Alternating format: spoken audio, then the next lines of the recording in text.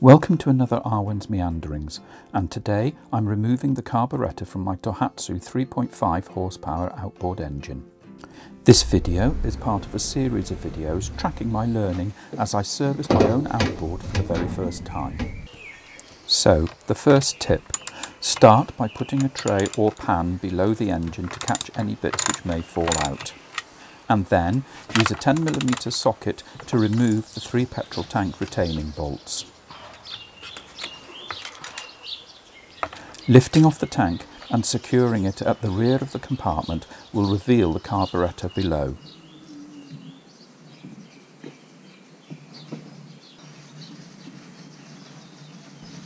Put a pad of paper towel below the carburettor and then open the fuel draining screw until fuel trickles out.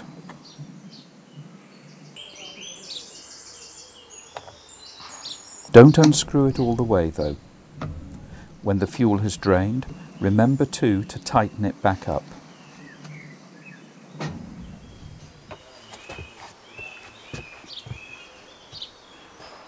After draining the carb, remove the thick black pipe from the top of the carburettor and tuck it out of the way.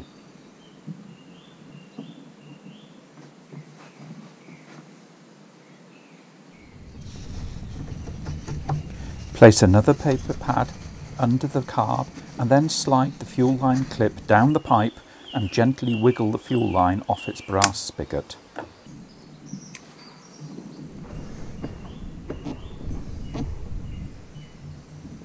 Throughout the removal of the carburettor, I took lots of photographs to help me reassemble it correctly later on. Familiarise yourself at every opportunity with what goes where before removing the carb.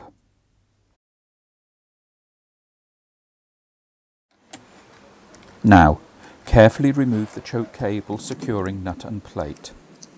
The cable is under tension, so it may spring up as the tension is released.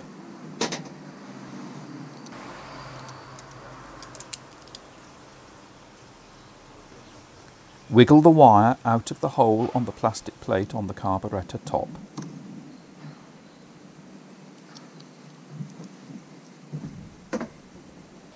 Now it's time to loosen and remove the 2 bolts that hold the carburettor onto the inlet manifold behind it.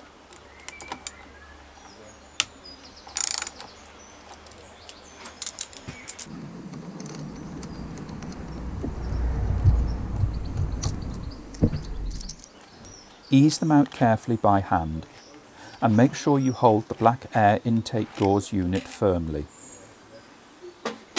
It will spring off and it has a hidden nut inside it which could fall out.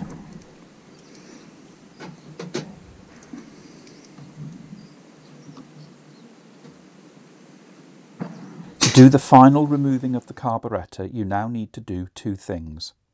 Firstly, turn the carb 90 degrees to disengage the thick throttle wire. Then secondly, ease out the 2 remaining pipes from their outlet holes in the base of the engine compartment. In the links section below this video, I have put my blog post on the carburettor cleaning, which has further photographs and links to other useful websites on this subject.